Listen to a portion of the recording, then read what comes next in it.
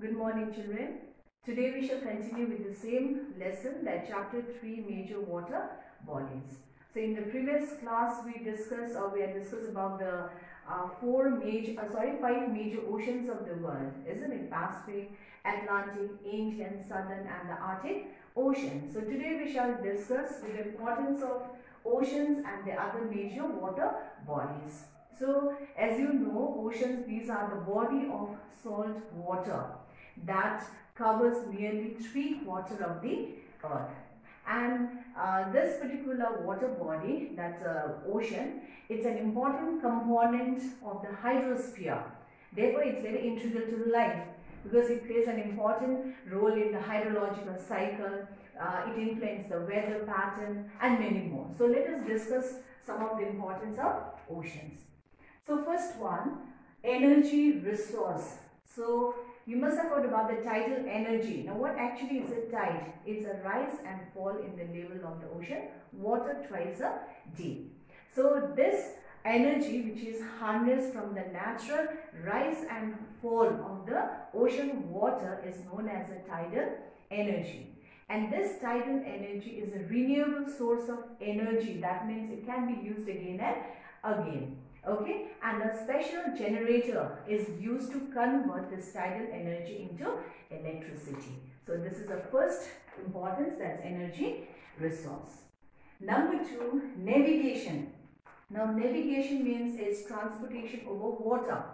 And as you know, this water body is an important, or it's the oldest and the cheapest means of transportation. It's oldest as well as the cheapest means of transportation. Okay, so all the major the trade routes and all are over the oceans only. Then next one, marine ecosystem. Now marine means sea. Okay, they are rich in seafood, like they provide us with fish, shrimp and many other sea products. So they are the storehouse of marine ecosystem, or you can say they are the source of marine food. Then next one, source of minerals and mineral oil. So oceans are also rich in minerals and mineral oil like petroleum, natural gas, okay, and these are an important source of energy for us. Then number 5, sustaining the hydrological cycle. Now what is this hydrological cycle? It's also known as a water cycle. So it is a continuous movement of water on, above and below the earth. Or we can say it as the continuous circulation of water within the earth's hydrosphere. That now example, when the water evaporates, okay, due to the heat of the sun, the water from the ocean, they evaporate. Okay, so it's on page number 29. So please follow the book also, your textbook also. So constant evaporation due to the heat of the sun, the constant evaporation and condensation leads to cloud formation and then eventually rainfall, isn't it? So this is how the continuous supply of water is maintained on the earth's surface. So this is possible because of the presence of ocean. Okay, so evaporation means is a process by which water changes into vapor, and condensation means process by which the water vapor changes into water droplets. Okay. Then next one is a moderation of climatic extreme. Now it will prevent the water body, that is the oceans, they prevent the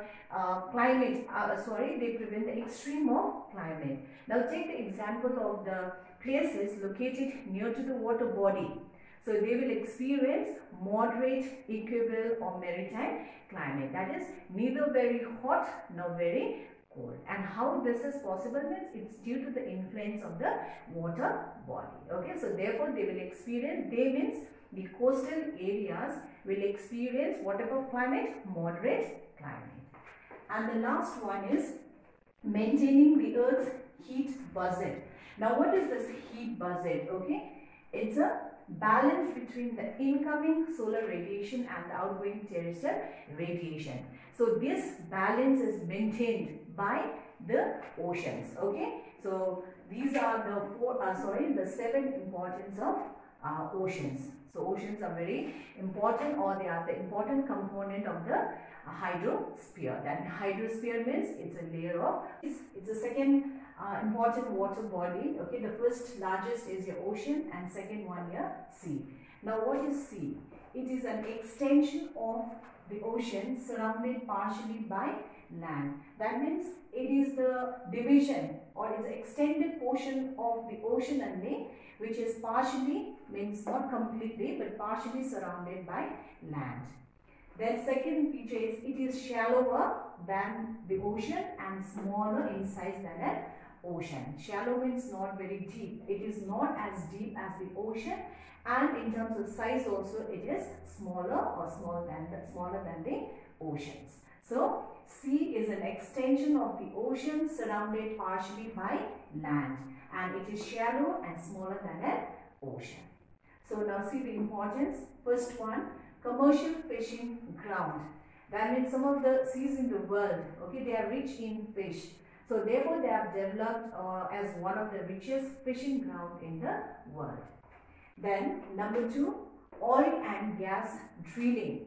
So from this, some of the seas also, okay, from there we can drill the oil, that's petroleum, and even the natural gas. And these are the important source of energy for us. The next one is transportation. So seas, like it plays an important, or they play an important role in international trade. As you can see here on page 30, 90% of the goods traded in the world are transported using sea route. So therefore they are important means of or the mode of transportation for especially the trade, okay, international trade.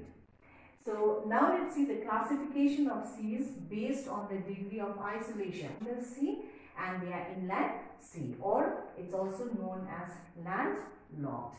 Now marginal seas are the division of ocean, okay, like you know, they are the portion of the ocean which are partially surrounded, enclosed by islands, archipelagos and peninsula. So as we know, the seas are the division of, or they are the extension of the oceans only, isn't it? So marginal sea is also the division of ocean which is partially surrounded by islands. Island means it's a piece of land surrounded by water on all the sides. Then archipelago is a group of islands, and peninsula is a land surrounded by water on three sides. So marginal sea are the portion, or they are the division of an ocean, okay, which are partially surrounded by the land. Then peninsula, the example is Indian peninsula. The southern portion of India forms a peninsula as it is surrounded by water bodies on three sides: Arabian Sea, Bay of Bengal and the Indian Ocean. So the examples are Caribbean Sea, Bering and the Arabian Sea. Okay, so we'll do this with the help of the map later on. Now inland sea, as the name itself, it's landlocked. That means these seas are completely surrounded by land. Okay, and they are shallow sea, they are not deep. They are shallow sea that is completely enclosed by land. Whereas in your marginal sea, they are partially enclosed by land. Whereas in inland sea, they are completely surrounded by or enclosed by land. So example, Caspian Sea, Black Sea. Now lakes. So actually lakes are the small water body which are surrounded by land on all the sides. Okay. So see here, water bodies of varying sizes surrounded by land on all the sides known as lakes. And these lakes are the source of fresh water. Okay. Fresh water means it's a water which has a low content of dissolved salt. And most of these lakes are found in the northern hemisphere. And this North America, okay, it's the largest, it has the largest number of lakes in the world, and lakes are found in all the continent except Antarctica. Okay, in Antarctica there are no lakes. So now see the importance. Number one, they are the source of fresh water. Okay. Number two, fresh water, as I told you, they are free of dissolved salt and it's used for all the activities. Number two, serve as a commercial fishing ground. That means they are rich in fish. Number three, they help in maintaining the aquatic, that's a water ecosystem. Number four, generation of hydropower, that's a generation of hydroelectricity. And number 5, okay, that I missed out. It promotes, like it attracts a lot of tourists also. Therefore, lakes, it promotes tourism. So the examples, Lake Baikal, Chilka, lakes and all. Now the next one is your next water body is your river. Now what is a river?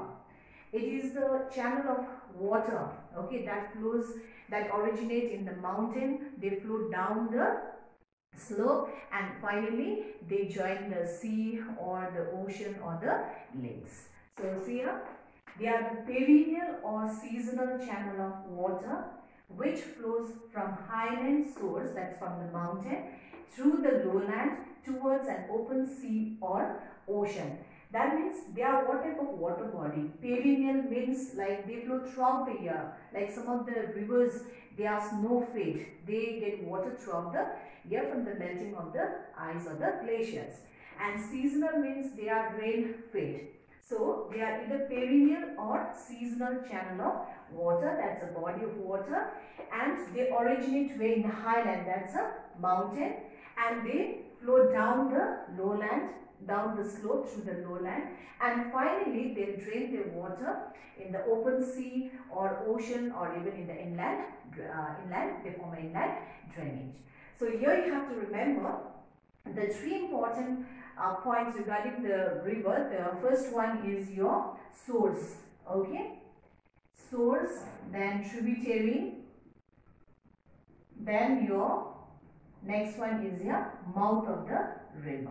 Now what are actually this? Source means the point where the river originates. The beginning of the river is known as a source. So in here it's in the river it's a highland, the mountains, isn't it?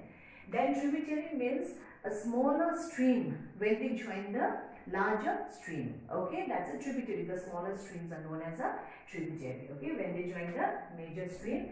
And mouth means the portion, the point where the river water join the open sea or the lakes or even the ocean. So that particular point is known as a mouth of the river. Okay, so please remember source, tributary and the mouth of the river. So now to the importance, as the lakes, like the lakes and they are the source of fresh water, okay, that's required for all the activity. They are the source of food. Food means we get fish. Then number 3, they are the habitat for many plants and animals, the aquatic plants and animals. Habitat means like it's a natural condition, okay, the specific condition. Then number 4, transportation, they enable transportation, okay, like for the trade and all. Then number 5 is the generation of hydroelectricity, they help in the generation of hydropower. Then number 6, fertile soil, okay, the river deposit fertile soil which is ideal for the cultivation of crops. Then example 9, river Nile, Amazon, Indus, Ganga. So these all are the examples of rivers.